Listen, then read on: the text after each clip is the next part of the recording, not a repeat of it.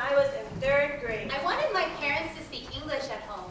I wanted to wake up to the smell of pancakes in the morning and not fish. I wanted to look like the Babysitters Club girls I read about. I wanted to have shit like granola in my lunch. I wanted to be the First Lady of the United States. I wanted to bring pizza Lunchables to school and not adobo and rice. I wanted to be white. When did beauty become white? What is beauty anyway? Who decides Who it? believes it? We do. We all have a stake in creating it this high up, unreachable, unmistakably impossible to achieve standard of beauty. But we try anyway. And I've gotten too accustomed to you cutting me down. I'm so tired of these mind games, these false expressions, these fake words. But who is there to trust in the world?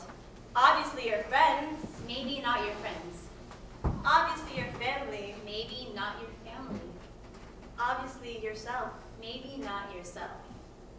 In this society, we are taught to suck it up and be strong. Don't be so emotional. Don't be so emotional? Hey, ya shawty.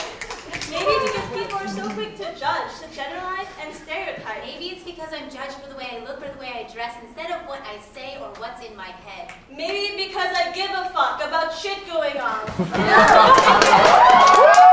For the next night out. Shit. Can I get angry about these things or what? Yeah. Isn't Zoop. anger beautiful? Yes.